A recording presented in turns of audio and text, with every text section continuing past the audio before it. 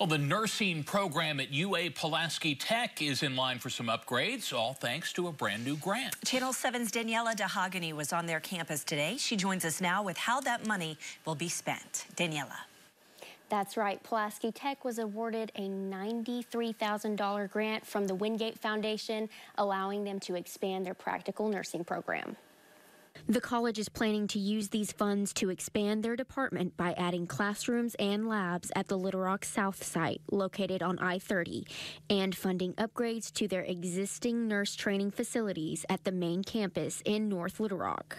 The overall goal is to do two things. One, expand opportunities for students in Saline County and southern Pulaski County because the I-30 location is much closer for them.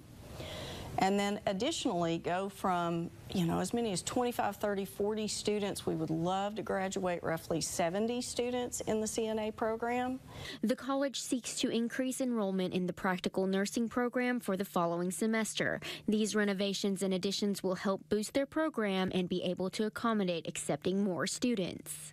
Once a student gets some experience in allied health, that makes them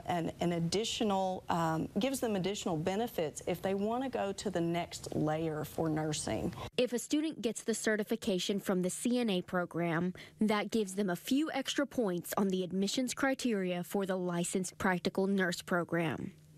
Chancellor DePro says that the goal is to create a pipeline of students in from the CNA program to the LPN program. Their goal is to set students up to be able to go to the next level of nursing. The Chancellor tells me that the ability to expand their program will not only give students better access and equipment, but will also give students a leg up on continuing their education. On your side, I'm Daniela DeHogany.